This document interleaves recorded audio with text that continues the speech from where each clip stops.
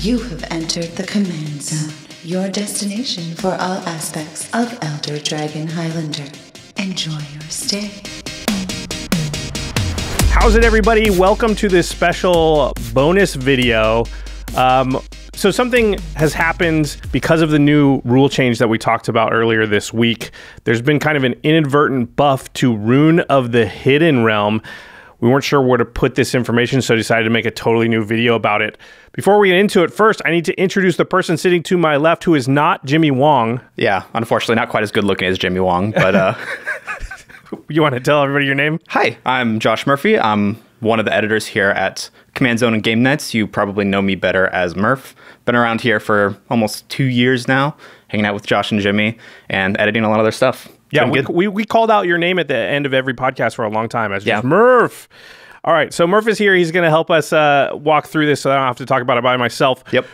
So let's read Roon of the Hidden Realm really quick here. It's 2 green, white, blue. That's 5 mana total for a 4/4 legendary creature. Rhino Soldier has vigilance and trample. But here's the important part. Roon has an activated ability, which is pay 2 and tap Roon, and then you exile another target creature. Return that card to the battlefield under its owner's control at the beginning of the next end step. So remember the new rule that they just enacted, which is basically trying to make it so Commander Dies triggers work. Yes. Well, let me read the new rule really quickly, just so everybody's on the same page. So the new rule says if a commander is in a graveyard or in exile and that card was put into that zone since the last time state-based actions were checked, its owner may put it into the command zone. So this basically changed the way that going to the command zone has worked for the last few years, in that it's no longer a replacement effect when your commander dies or goes to exile. It actually hits the graveyard or the exile zone, and then as a state-based action, you can move it into the command zone, which is a subtle thing with Roon because Roon is going to bring that card back to the battlefield, right? That's correct, yeah. So now you have to choose to leave it in exile if you want it to come back onto the battlefield. If you move it into the command zone, that move is not a replacement effect like it used to be. So if you move it into command zone, Roon won't see it anymore and won't bring it back into the battlefield. Is that correct? Yeah. So to clarify how Roon used to work is you used to be able to put your commander back into the command zone if Roon blinked it, and at the end of the turn, if your commander was still in the command zone, Roon would bring it back. But because it was a replacement effect. Because it was a replacement effect. But that's no longer the case because according to the new rules change, it's no longer a replacement effect when your commander goes to the command zone from exile or from graveyard. Right. It's a state-based action, and that is actually creating a new object when it's moved. So what happens is if you blink something with Roon, a commander with Roon, and let's say I blink your commander, Murph. Yeah. And then at that moment, it goes into exile, and you say you're either going to keep it in exile, in which case it'll come back at the beginning of the next end step, or you're going to put it into the command zone, in which case it will not come back at the beginning of the next end step, correct? Correct. Okay, so this creates an interesting sort of window for the Roon player to really mess with the person whose commander they're blinking, because there are a bunch of what we call stifle effects. So stifle is a card, it's kind of a weird counter spell, and there's a few of these, but let's read stifle first. It's just 1 blue mana for an instant. It says counter target activated or triggered ability. Correct. So Roon's ability to bring the thing back onto the battlefield is a triggered ability, right? It's a delayed trigger. That's correct, yeah. So you can stifle the returning of the thing back to the battlefield. So what can happen is I go, Murph, I'm going to tap Roon, target your commander. What are you going to do? Okay, well, I want it to come back at end of turn, so I'll just go ahead and leave the commander in exile so that it can come back at end of turn, right? Right. And then when the trigger goes on the stack at end of turn to bring it back into the battlefield, I go, I'm going to stifle that trigger. Shoot.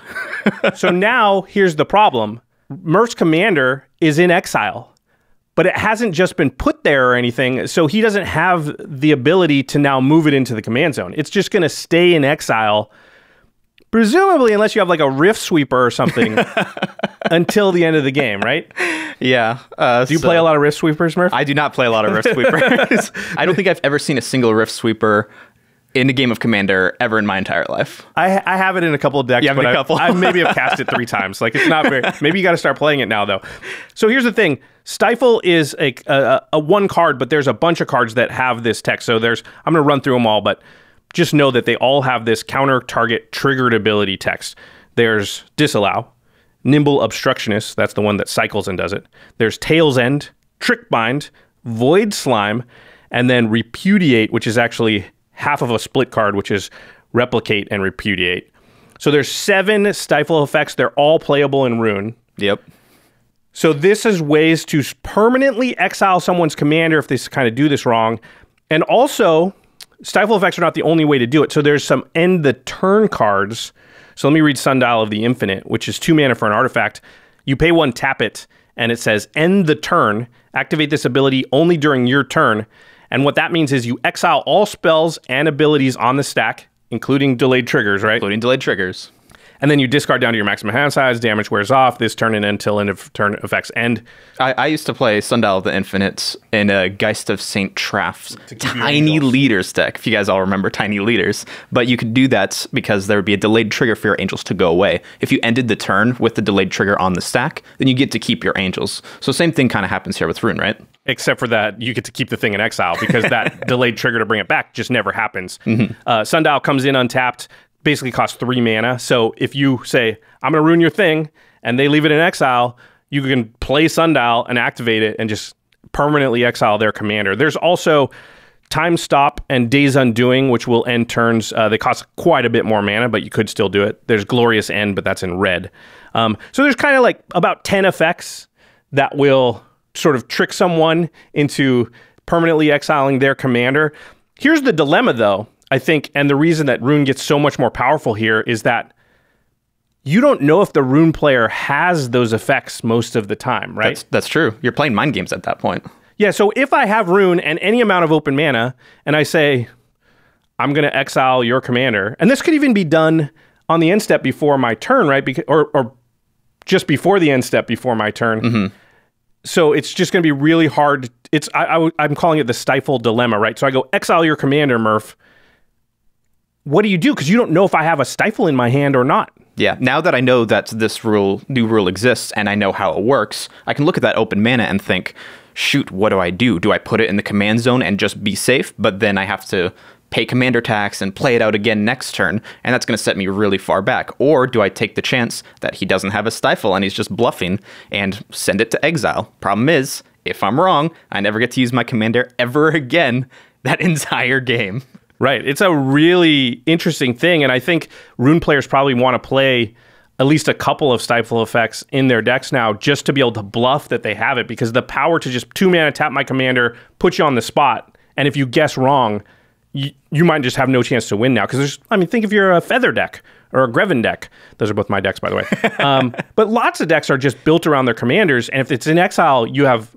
Like, if you're a Feather deck and your Feather gets exiled, you can't win that game, right? Like, barring really unforeseen circumstances. Yeah. I had a friend who used to play a Stifle type effect in his deck, and he would Stifle fetch land triggers. Yep. And then side it out, like after the first round. But just having that bluff, having that threat of something is so incredibly powerful because it makes people think. It makes people try to play around that effect. That was in Modern or something? That was in Modern, yeah. Rounds? Yeah.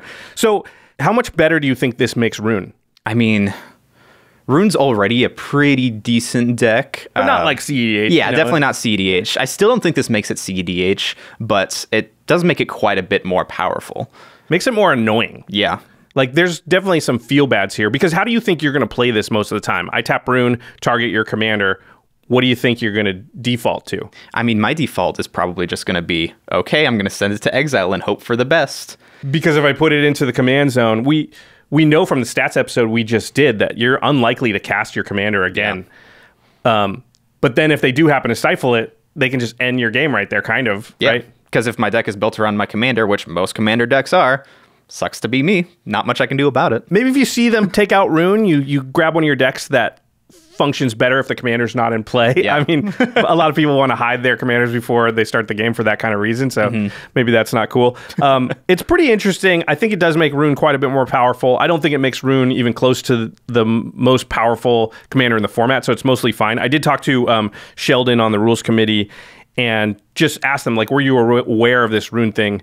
And he was like, yes, but it was just kind of a cost to benefit analysis as far as like it was still worth it to make the dies trigger change, and just like one commander gets a little more powerful but not overpowered seemed like a fine change to make, which I agree with. I mean, do you agree with that? Yeah, totally. I mean, so be it. Roon gets more powerful, maybe a little bit more annoying to deal with, but maybe your friend in your playgroup who plays Roon doesn't play stifle effects. Maybe you don't have to play around that. Like, it's not the end of the world, and I think having the commander dies triggers actually work, actually function like they probably should have in the first place, I think is way bigger benefits than any downside that this rule might cause. Yeah, it's one card. It's one deck. All right, so we just wanted everybody out there to be aware that this was sort of a thing. So if you see Roon now in the command zone, be wary, because this might be the kind of shenanigans that people are pulling. At least think before you do anything. Yeah. All right. As always, big thanks to our editing, graphics, and logistics team, which is Manson Lung, Ashlyn Rose, Lady Danger, Craig Blanchett, Josh Murphy. That's me. Jake Boss, Alfred Estaka, and Sam Waldo. And special thanks to Geoffrey Palmer, who does the living card animations that begin and end each of our shows and sit behind us here on set. Yep. Murph, thanks for helping me out. Thanks for filling in for Mr. Jimmy Wong. Oh, thank you. Hopefully I was okay. Let him know. Give Murph some love, everybody. Thanks, all guys. Right. We'll see you at the next video, I suppose. See ya.